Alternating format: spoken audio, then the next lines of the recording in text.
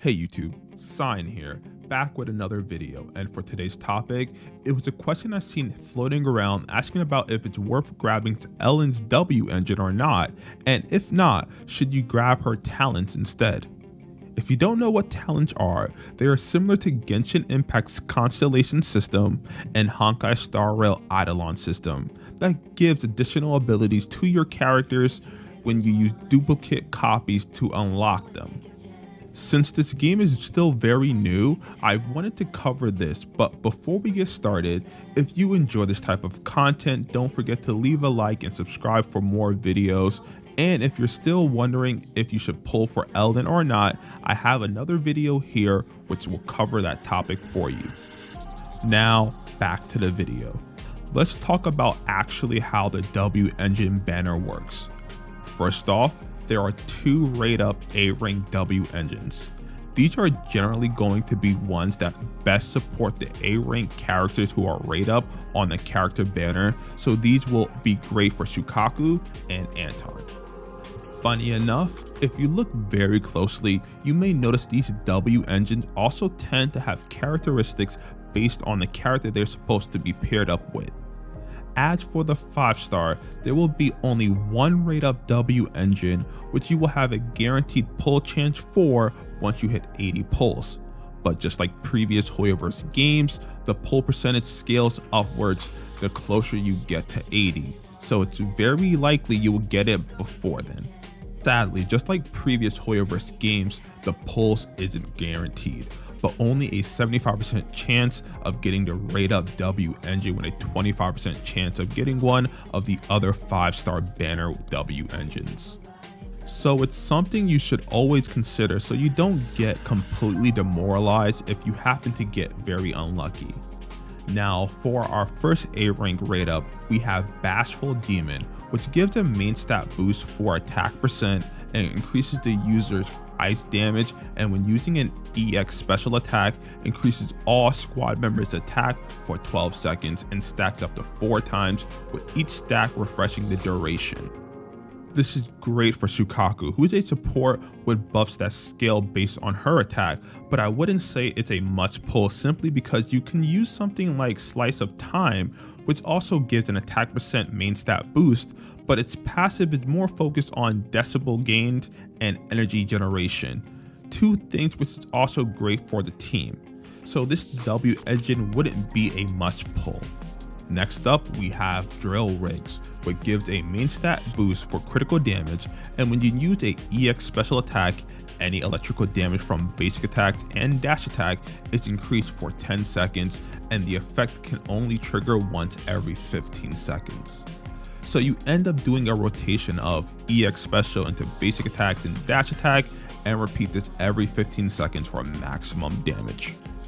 When looking at other W engine options, our next best pick will be something like Cannon Rotor, which will give a boost to your critical rate main stat and gives additional passive boost to critical rate, and any attack that lands a critical on the enemy will deal additional damage equal to 275% of your attack, which can be triggered every 6 to 8 seconds.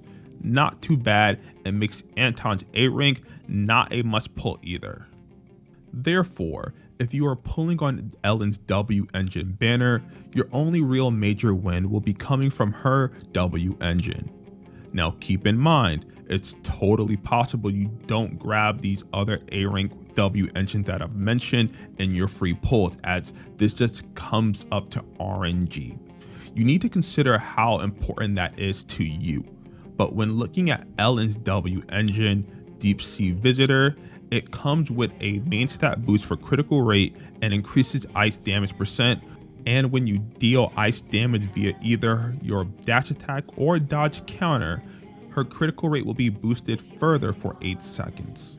This is actually pretty strong, and when looking at other viable options for Ellen, it becomes even more apparent at how big the gap is, as our second best option would once again be Cannon Rotor. This is just the typical issue you see where the amount of options aren't too great early on, which leads these to be stronger than they would normally be in, let's say, 4 to 5 months from now. Now we return back to the question, should you pull for her W engine? Honestly speaking, cannon rotor will be plenty strong for majority of people, so for them, no. I don't think it's going to be that big of a deal, and here's why I think so. We have another Ice Attack character who we know will be coming sometime in the near future, and her name is Miyabi. We don't exactly know what her W engine entails, but there's always a chance it might end up being a better fit for Ellen and her. Let's just say it does something like increase special attack damage and gives additional energy. I would prefer that more than what we currently have. So you will be taking that risk if you roll for her W engine. For those who are trying to maximize their enjoyment for the short term and believe they are lucky enough to hit that 75%, I would say yes. Then you get to avoid the headache of praying you get cannon rotor early on and don't have to waste materials leveling up mediocre W engines, and you can just focus on other things with that energy. This also includes the people who are planning on playing for the honeymoon phase of the gacha game and plan on dropping it later down the line. Now let's say you are on Team Skip and now you're wondering if talent should be your next play.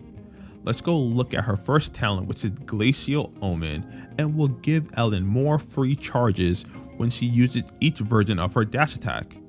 Her uncharged dash attack will go from 1 stack to 3 stacks gained, while her charged dash attack will go from 3 to 6. This is a massive quality of life, and trust me, I've played this girl a ton. You don't know how many times I've gotten bopped while charging too long or just didn't kill fast enough because I spent forever gaining stacks. Secondly, each stack you spend will increase Ellen's critical rate by 2% for 15 seconds, and it stacks up to 6 times, so you can hit a full 12% if done in time. But keep in mind, each stack does not reset the timer, so a massive quality of life or bigger damage boost. Honestly speaking, if you don't like her charge mechanics, I would have just said don't roll for her, being completely honest. While this is a massive quality of life boost and will boost your DPS, I don't think it's personally required for her to play at all, and it's something you would solely do for personal ego boosting. But if that's the case, I would highly recommend going for her talent 2, as that's a way bigger damage boosting ability, but hey, that's just my recommendation. There are going to be plenty of chances when she returns if you truly want to grab more copies of her. If it comes to just clearing content, the issue won't be because you didn't have talent 1, it would simply be because you didn't play well enough, so keep that in mind. Anyways, just for a quick recap, her W engine, while very strong, it's not needed should you get the A rank mentioned.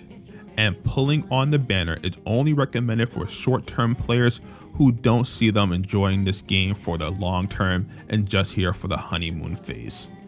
W engine versus talent just comes to skill issues mainly. If you feel managing her stacks is too hard with her charges, you can grab it, but you can always just practice and understand boss options to make up for that skill issue.